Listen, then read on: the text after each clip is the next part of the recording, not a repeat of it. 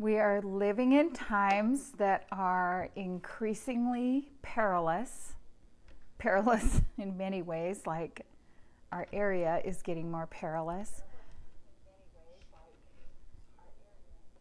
And fear is definitely a reality that we are all contending with. And personally, I have gotten a lot more messages and calls about fearful. People are just really fearful and they want prayer to dismantle the fear. But I think that the news is not helping because there's so much hypothetical news that I just feel for people.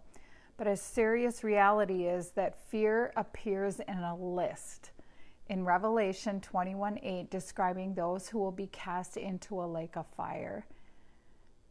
This is why I'm addressing it, because there's a part of the whole fear thing that needs to be clearly understood. And one thing in the assignment or the assigned role or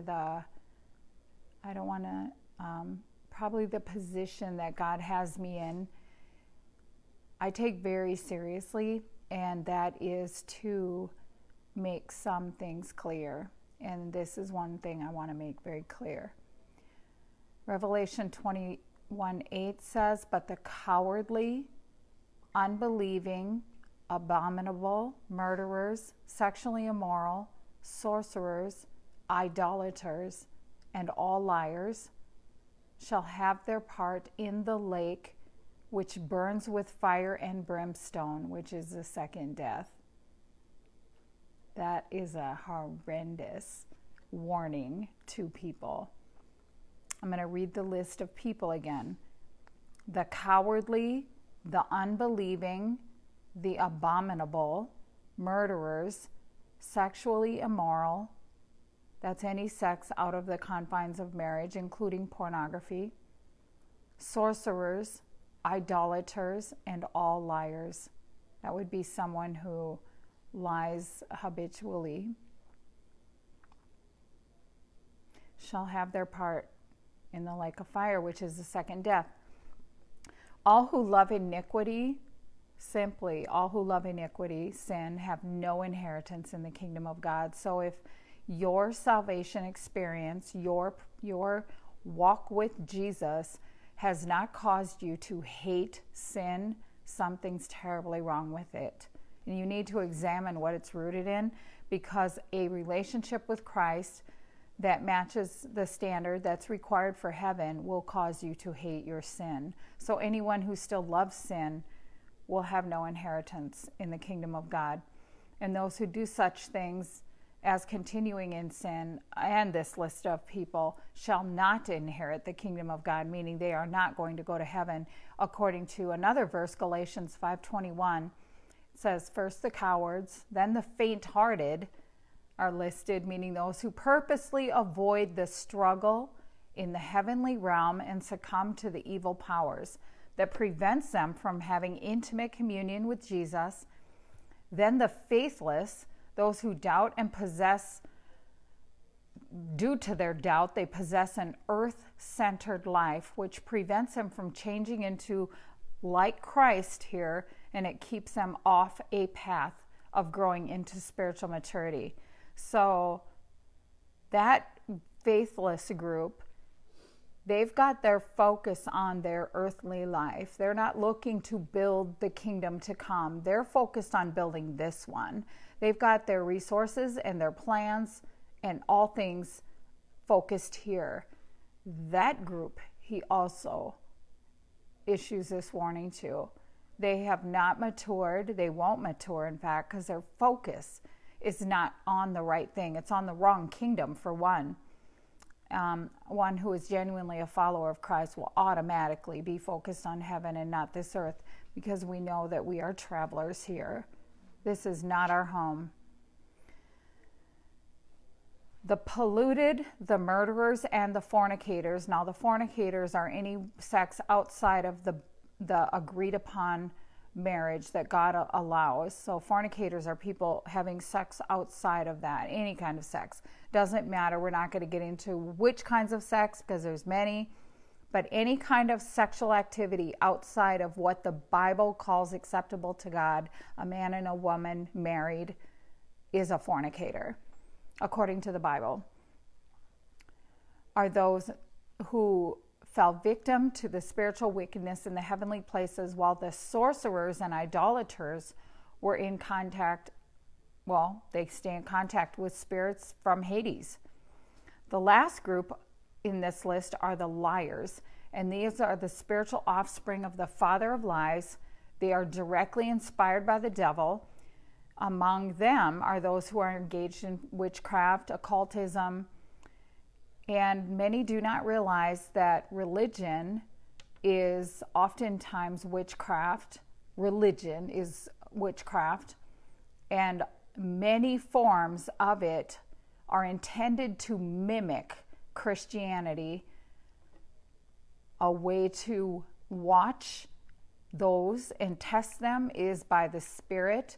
The fruit of the Holy Spirit is either present or it's not. So you'll be able to tell by which spirit is present. And if you look at the fruits of the Holy Spirit, you can tell if it's the Holy Spirit. If it's not that, it's a different spirit. So then it would be something that would fall under a much more wicked spirit. Don't ever think that someone can be born again, filled with the Holy Spirit, not possess the fruits of the Holy Spirit, and something's okay. That is not okay. Something is very wrong with that. So they should be warned, and they should be helped towards the truth before the end, because the end is going to be a very bad place and time to find out that it was not the Holy Spirit that was governing their faith. Many, sadly, fall into this category, because if the Holy Spirit is governing your faith, you are eyes on Christ. You are willed to please Jesus. And your purpose, your whole, everything about your life leans to Jesus Christ, because that's what the Holy Spirit does. If the spirit that's in you is not doing that, you've got a false spirit in you of some kind. There's no emptiness. Something is on the throne.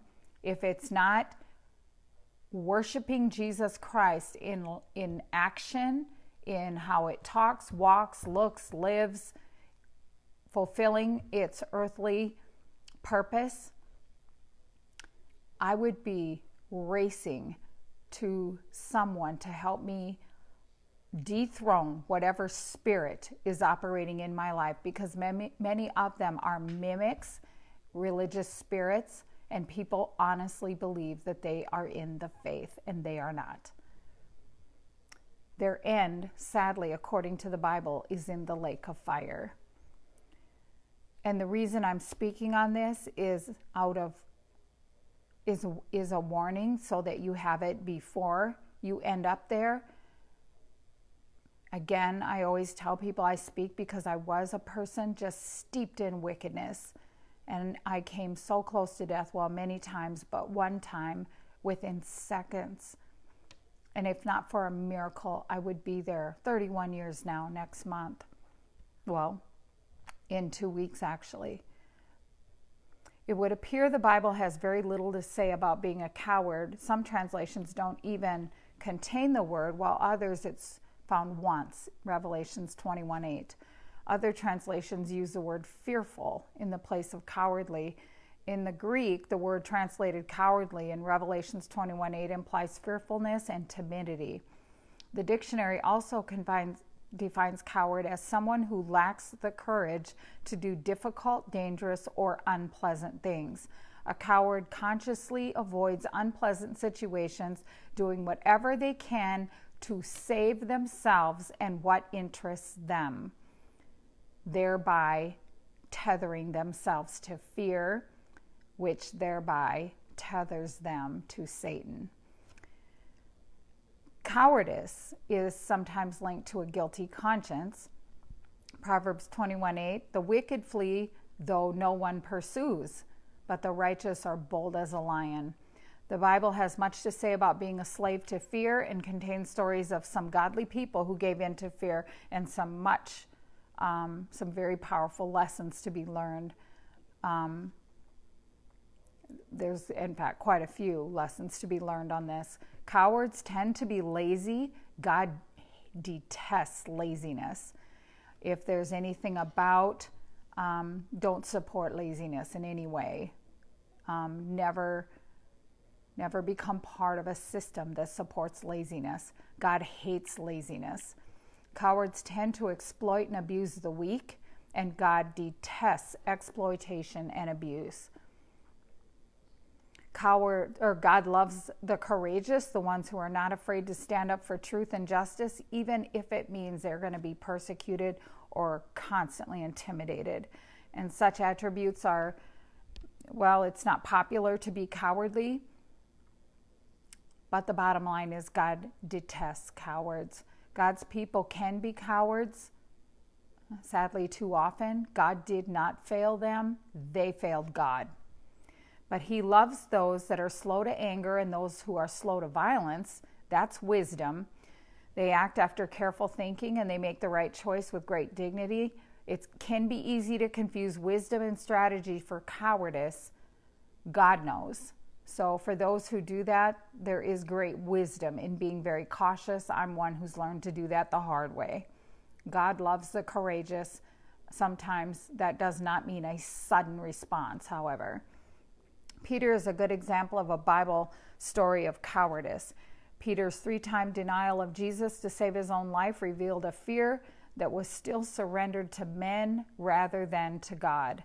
And later, during the time of the early church, Peter once again decided to refrain from eating with the Gentiles out of a fear for a certain party. His fear of being criticized by his Jewish brothers kept him from obeying God, who had commanded him to accept the Gentiles into the community of believers. In spite of his cowardice on occasion, 2 very significant occasions, Jesus loved him and continued to call him a disciple. Jesus could see Peter. With Jesus' forgiveness and the gift of healing by the Holy Spirit, Peter went on to live a life of great faith and boldness despite facing serious persecution. And Peter, in the end, was martyred. He was crucified on a cross, and he chose to be crucified upside down because he said he did not deserve to be crucified the way Jesus was. So he was martyred upside down. So Peter definitely, Jesus could see. The thing about Jesus is he can see past all of our tremendous failures against him. However, you have a responsibility to come forward and keep walking with Jesus to work that out. You can't just stay outside Peter stayed very close with Jesus, even after his failures. There are numerous places in the Bible where God tells his people to be strong and courageous. Do not be terrified or afraid, for the Lord your God goes with you. He will never leave you nor forsake you. This is a command. It is not a suggestion. God can expect us not to live in fear because he has given us many promises, as many as there are days in a year, in fact, that he will strengthen us and be with us, that his power and presence are ours for the asking. And when we are enslaving ourselves to fear because we do not believe his word, take his word seriously, we do not believe he is actually with us or will strengthen us or sees us or loves us or knows us, we're choosing to be a coward, because at any one of those levels, we're in the sin of unbelief.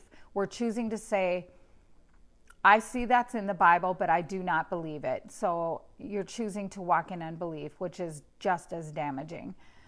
While it is natural to experience fear, we're commanded not to let fear control us. Instead, we're to cry out to God because he has promised many times to be there and help us in our time of need. Jesus is our best example of facing fear without letting it control or keep him from obeying God.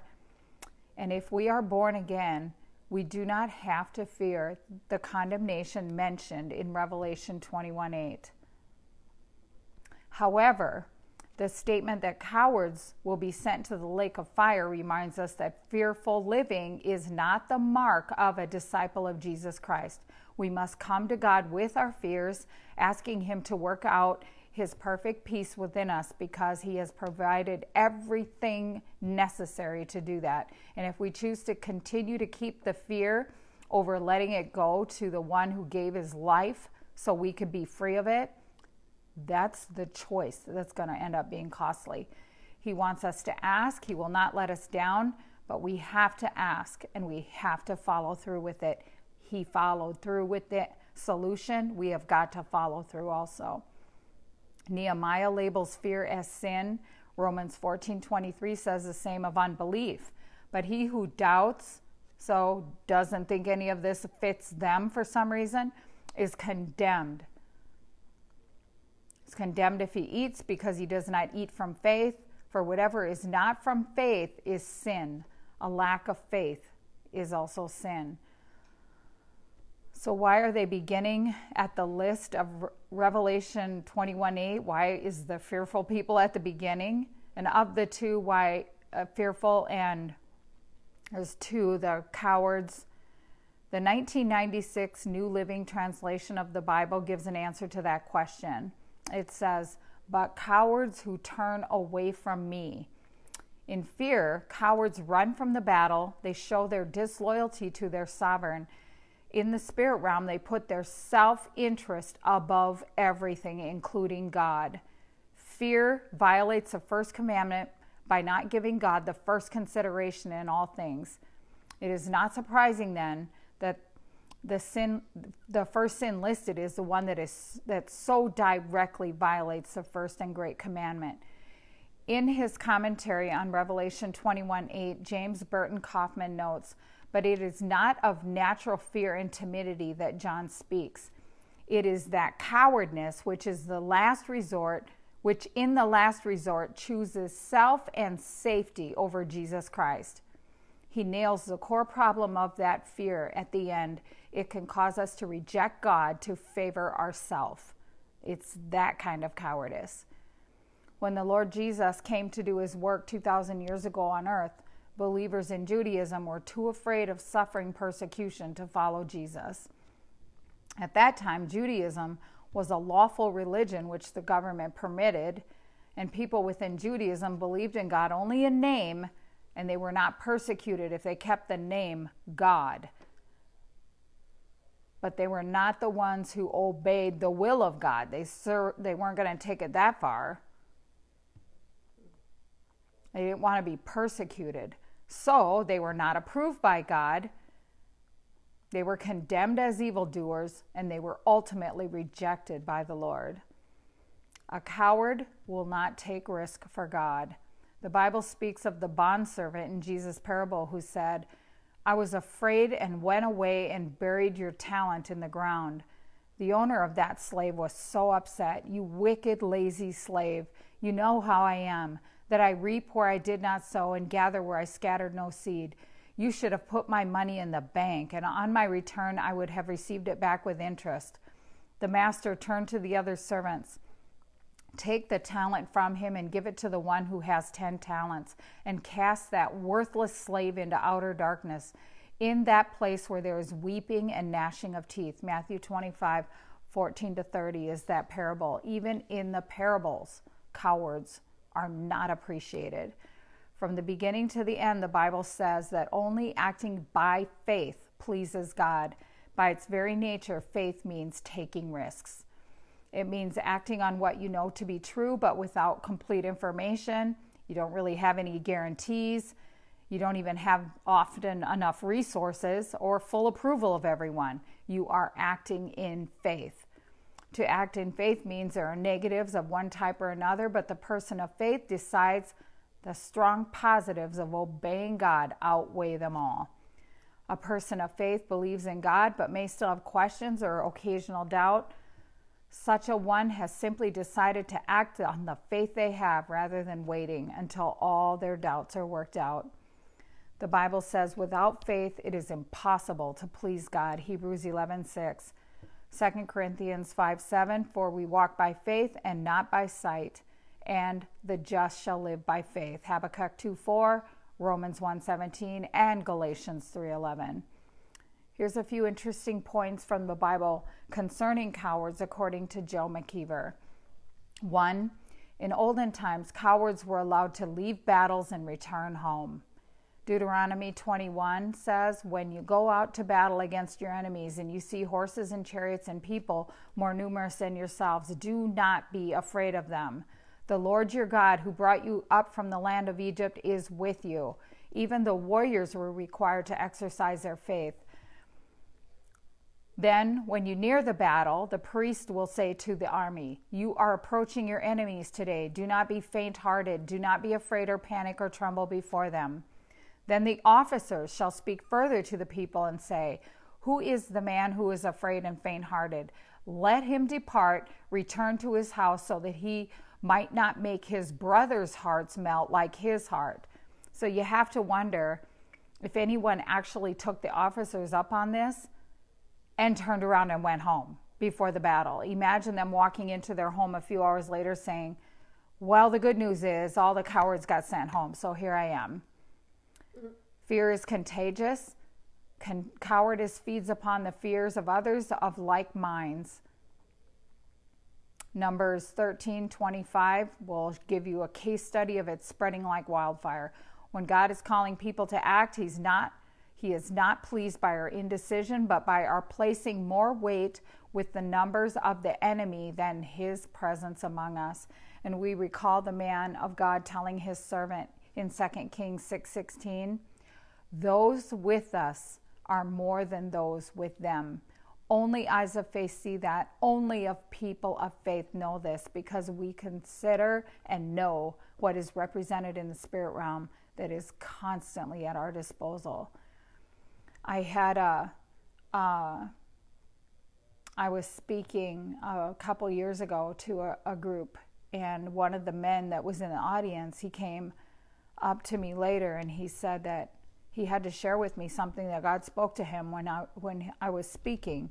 And he said, God said to go tell her, where she goes, my army goes with her. And I said, will you please put that in an email to me? Just because I battle fear.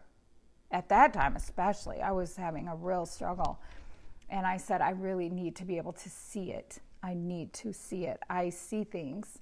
That's when things really, I needed to see it. So he sent it to me in an email.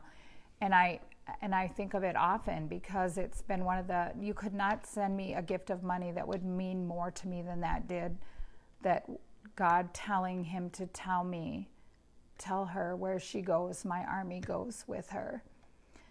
The second one, God demands that his spokesperson be bold and confident. Nothing less is going to do. You have been appointed as God's personal representative. Now get over your stuttering, stand up straight, speak out clearly, keep telling yourself, this is not about me, I am the messenger. The young Jeremiah was protesting, Lord, are you sure you want me to stand before kings and magistrates and priests and princes? Are you aware who you are talking to here, God? Jeremiah 1:6. Then I said, alas, Lord God, I do not know how to speak because I'm a youth. The Lord said, do not say I am a youth. Everywhere I send you, you shall go, and I will command you, and you will speak. Do not be afraid of them, for I am with you to deliver you, declares the Lord. Now gird up your loins and arise, and speak to them all of which I command you. Do not be dismayed before them, lest I dismay you before them. Now behold, I have made you today as a fortified city and a pillar of iron and as walls of bronze. They will fight against you, but they will not overcome you, for I am with you to deliver you, declares the Lord. That is awesome stuff. God wants no timid spokespeople, no hesitating preachers standing before the bullying Pharaoh, self-righteous ministers all over this world. He doesn't want any timid people being trumpet callers for troops into battle. He does not want any timidity out here on the battlefield. I promise you, he has absolutely crushed me to get that out of me. Number 3, Scripture specifically excludes cowards in heaven. It does.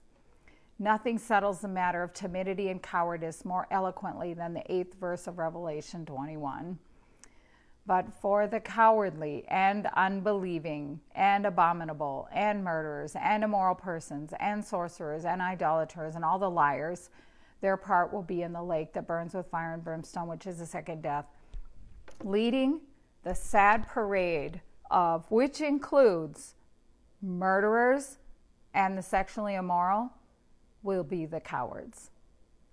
Those will be those timid souls who were afraid to do the right thing. They had feared what people would say if they confessed Jesus as Lord and Savior, so they kept it quiet. They kept it quiet at work. They kept it quiet everywhere. They kept it quiet. They didn't want any reactions to that. They just didn't want to have to deal with all that. They had feared what living for Jesus Christ would do to their job, their social standing, and their bank accounts.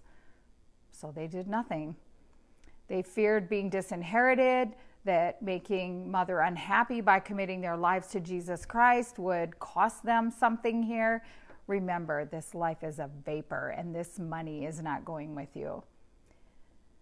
Family considerations come first, and now they have eternity, forever, to regret that unwise choice. They had feared embarrassment if they joined a church and humiliation if they were baptized by immersion. Many will not even go to a different church because they fear the family wrath, so they won't go to a church where they can grow and be fed. They won't leave a denomination. They just choose to serve under the same religious devil that the family has always served of. And only when they meet Jesus are they going to realize who they really were serving. It was not Jesus. So they played it safe and they did nothing. They had feared being proven wrong by some professor who had degrees covering his walls, so they did nothing. They lived their lives by fear, and they always looked for a safe place to be.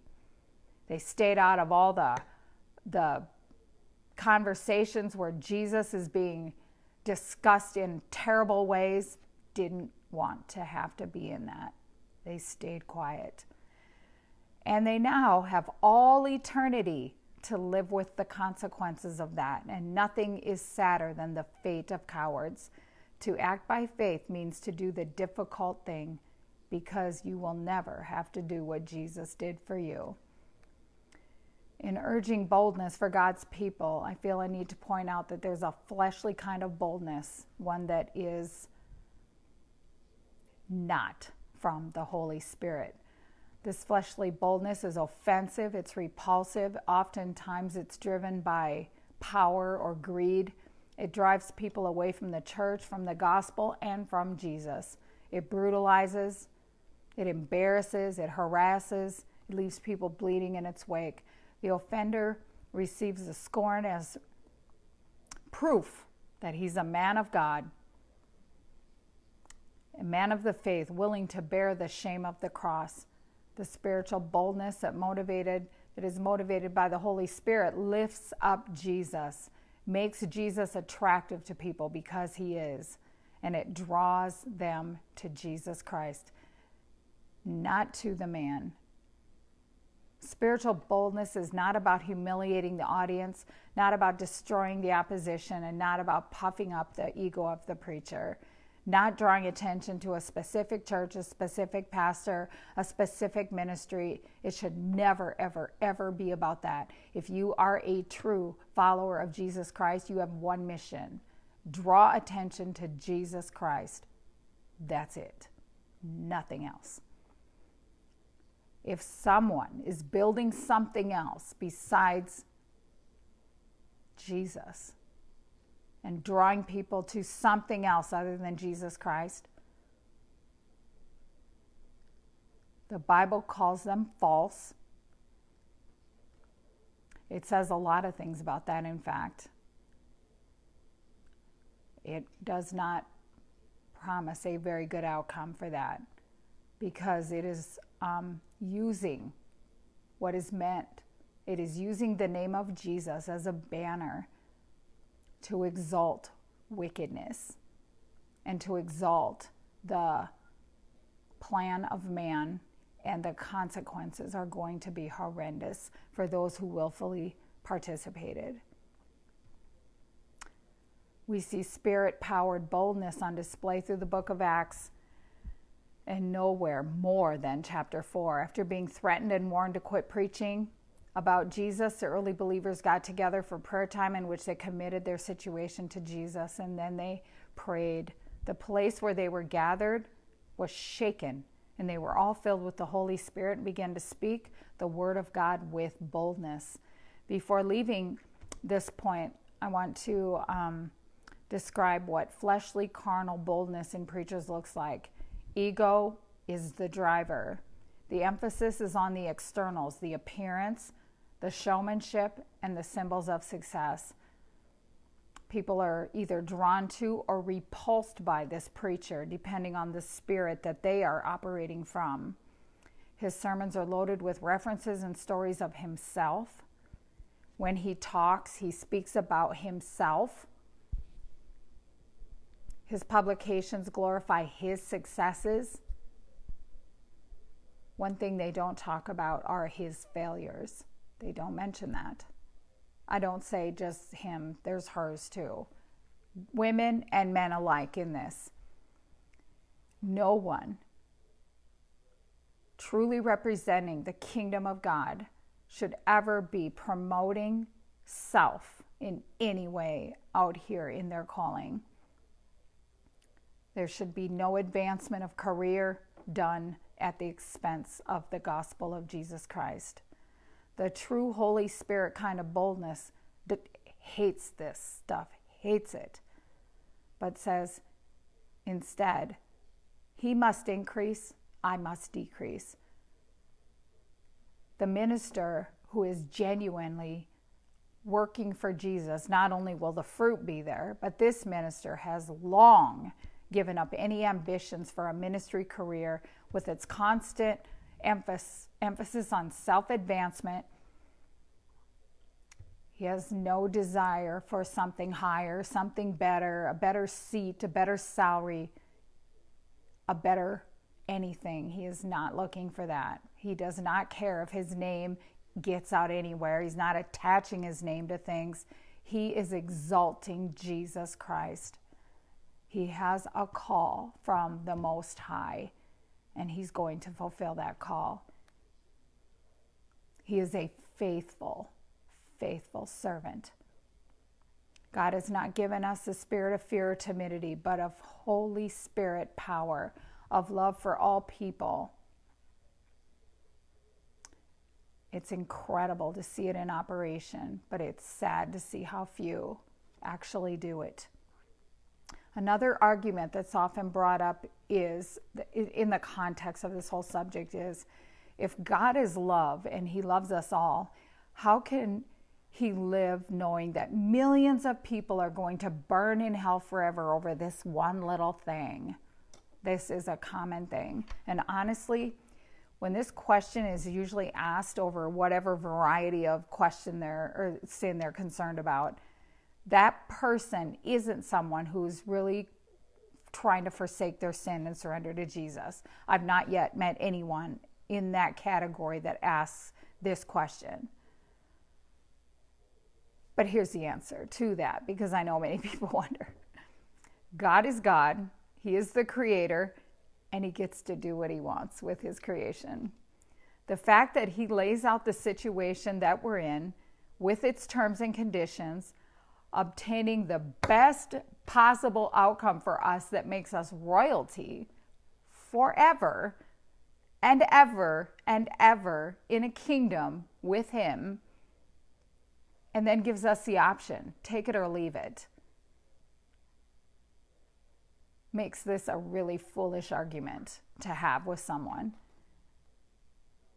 It's like saying, I don't think the lion has a right to be a lion, so I'm going to poke a stick in its eye. That's how foolish it is. In the Bible, It is called in one place the second death. You're alive now because you had a first birth, but you will die. And after this, whatever awaits us is going to happen. It'll be there just as naturally, whether you want to believe it or not. It's going to be there the same as if whatever you think about. Whatever is after this life will happen. Your belief isn't going to change it. You cannot create it. You cannot destroy it. All you can do is do your best to prepare for it. It gives me no pleasure to consider that many will hear me and will fire a whole bunch of crazy at me. I just prayed in advance that they wouldn't do it while I was speaking. But it does really bother me that people are so they don't care enough to even try to consider that what eternity, how long that is to be in such a terrible place.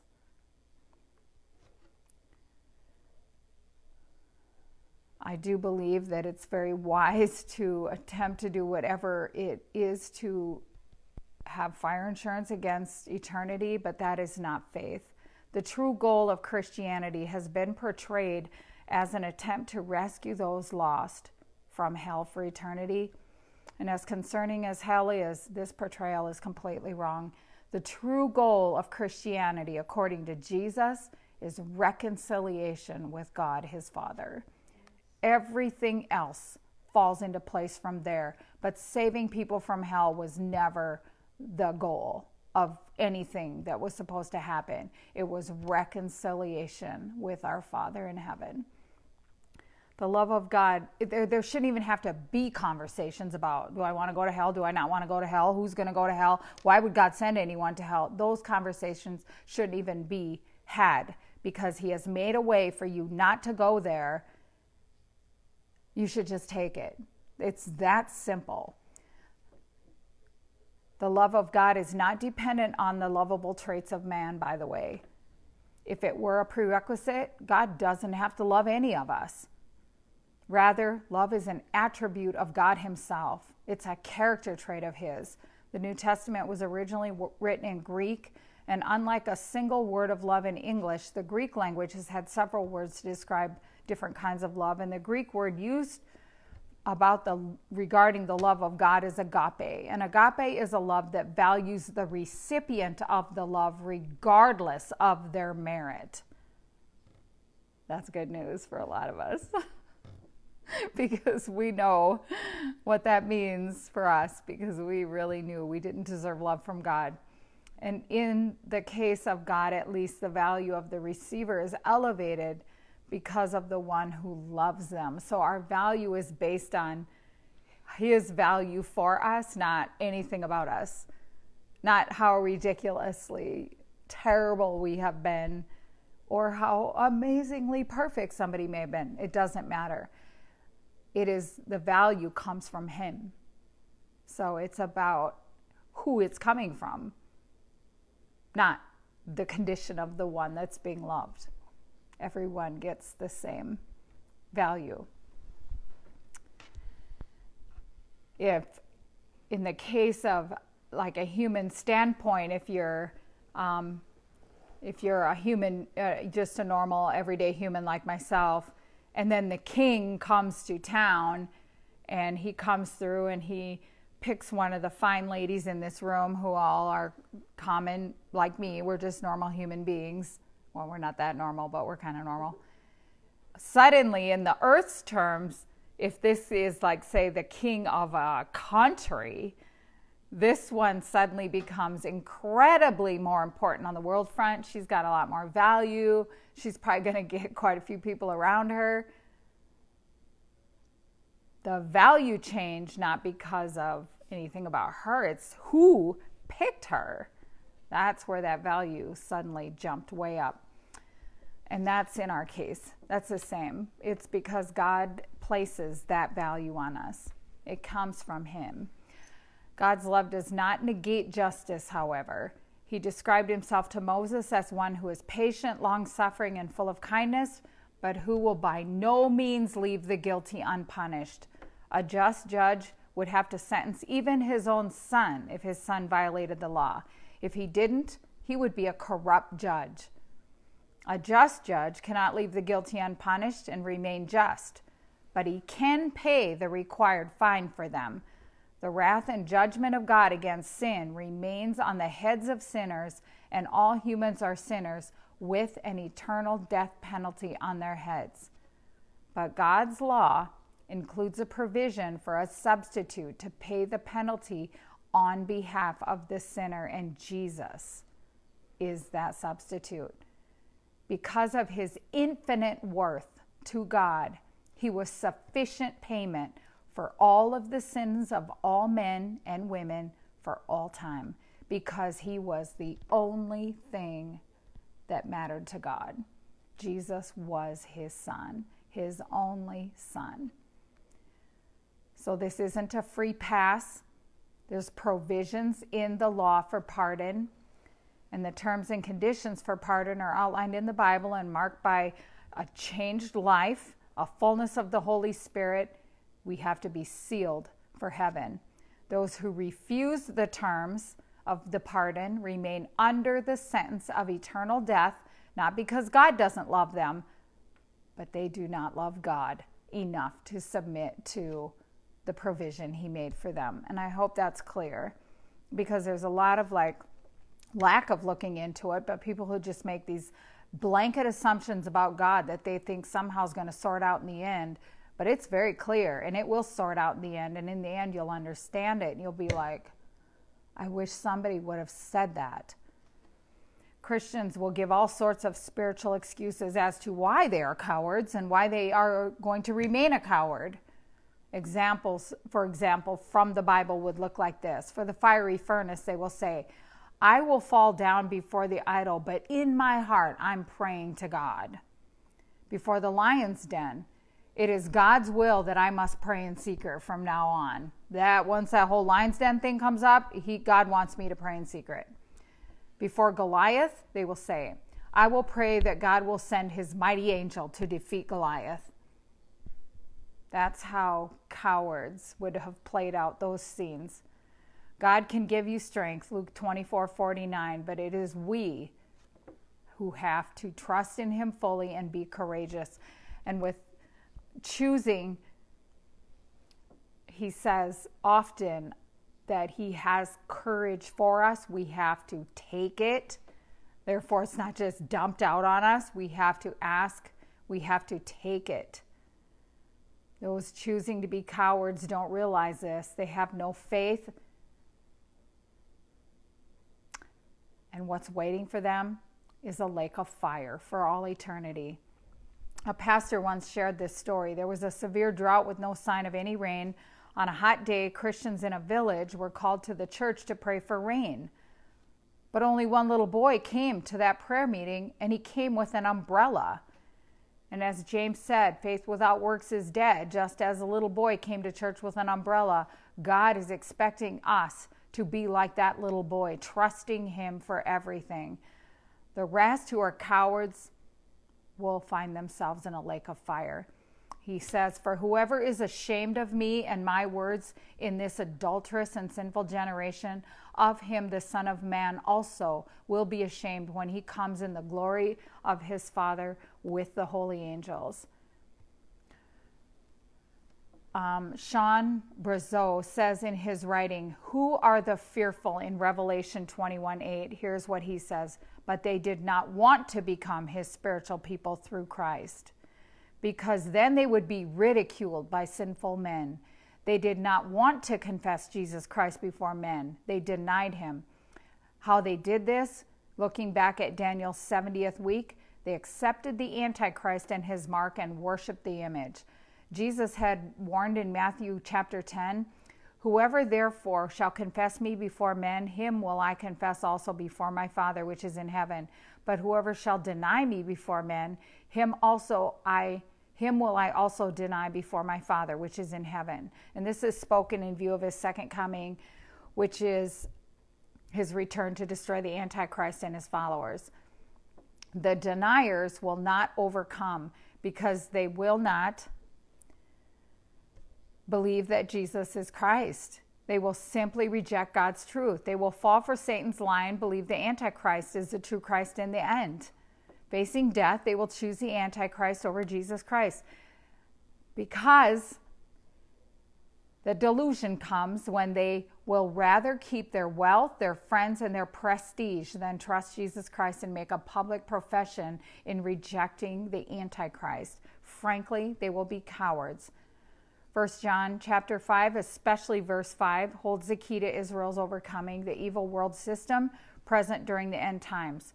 Whosoever believes that Jesus is the Christ is born of God, and everyone that loves him also, and loves him that is also begotten of him. By this we know that we love the children of God, when we love God and we keep his commandments. Remember, the first one is that we love him more than all other things. For this is the love of God, that we keep his commandments, and his commandments are not grievous. For whosoever is born of God overcomes the world. And this is the victory that overcomes the world, even our faith. Who is he that overcomes the world? But he that believeth that Jesus is the Son of God. By believing that Jesus is the Christ, the Son of God, the overcomers will not be fooled into thinking that the Antichrist is the real Messiah. And that's what happens at the end.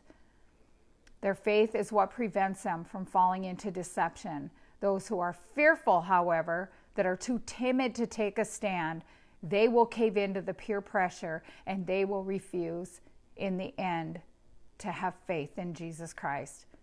They will naturally fall for the Antichrist because of their fear. That's how they fall. And this is a serious warning for many, because we're heading into those times right now. And if that's the way you are now, this is a serious warning. You have to have the courage to stand for Jesus Christ and his words in any situation at this point, because we're moving into the time where all of those situations are starting to rise. We know it. Some people don't want to hear it. They tell me that. I don't want to hear it. I don't want to see it. I don't want blah, blah, blah. But I'm telling you that those of us who got our ear to the wind of this stuff, we know that these days are here. I am urgent. I'm urgent that the truth be told, and that as many people as possible become saved. You're always welcome to reach out to us. My passion is leading people to Christ, bringing them to freedom from bondage. That is my passion. That's what I will spend the rest of my earthly life doing, as far as I know. I'm just deeply grateful to Jesus for saving me from hell. This would have been the least of things that would have sent me to hell. But I don't want anyone to take chances anymore, because we're watching death happen faster and more regularly than I've ever seen it. It's crazy times. It's hard to understand this, but we're in crazy times, whether people want to believe it or not. We're in a whole different time now. And I want people not to just choose, not to just clean this up for their own self for eternity, but to really jump into the battle, and let's build heaven before it's too late. There's so many that don't know Jesus. Many of them are sitting in the church. I talked to one yesterday. He said, I had no idea. I thought I was saved all these years. I've been in the church all these years. He's addicted to drugs. That doesn't make him lost any more than wealth or power or any porn, any other thing.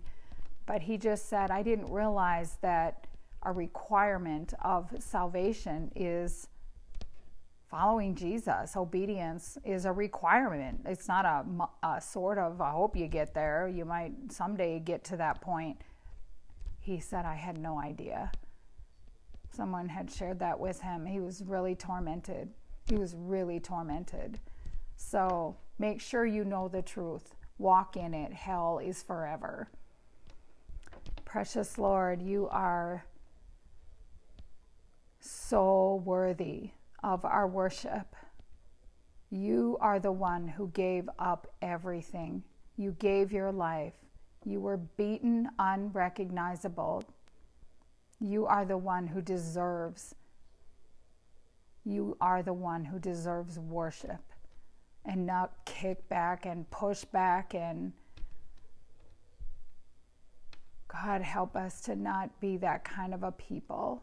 Help us to submit to the lordship of Jesus Christ in all things and say, yes, Jesus, and lay down all rights to ourselves, these terrible rights that we keep to our own life, that we're offended by God that he didn't come through for us on something, is going to cost us for eternity. We have zero rights to ourselves if we are in Christ. Help us, Jesus, to get this right before it's too late. I pray for revival. Jesus, start revival in our midst right here. I ask that you just start a fire in our midst that just burns brighter than anything in this city has ever burned. We want to see you, Jesus. We want to see you high and lifted up. For real, we want to see you high and lifted up. We want to see the glory come down. We want people to know Jesus Christ is the answer. You touch the hem of his garment, you will be free. I don't care how terribly bound you are. You can be free in a moment. I was. You can turn from the worst thing that is in your town to a voice for the master. I pray that all works of the enemy are bound right now in the lives of anyone who is listening to me, that the voices of the devil are silenced in the name of Jesus. Thank you for the blood of Jesus Christ that covers every ear that's listening. And I declare, Jesus, have your way. Move in and start a fire. I rebuke the enemy from these lives. I rebuke all the lies that he has told them. Jesus, set them free. Set them free in Jesus' name. Holy Spirit, evict the enemy from every single life. So quickly they will know the power of Jesus Christ to save and deliver. We break every curse, every bondage, all generational sin. We break all strongholds, ties to the enemy. We break them in the name of Jesus Christ over every listener. And we declare the mighty power of Jesus Christ to rule and reign in their lives. Give them a glorious, glorious presence of you, Jesus, right now that they will take and run with, that will be so life-changing. Start a fire in your people, God. Cause the Christians to get up and fight for you. You are worth fighting for. We need more building this kingdom. So we just speak against all the idols that are in the way of the believers and ask you to destroy them, God. All the idols, destroy them. That you would just right now just torpedo the idols, blow them up, God, and give your people a chance to see that Jesus is not Lord of their life, so that they can truly bow in surrender and serve you before it's too late.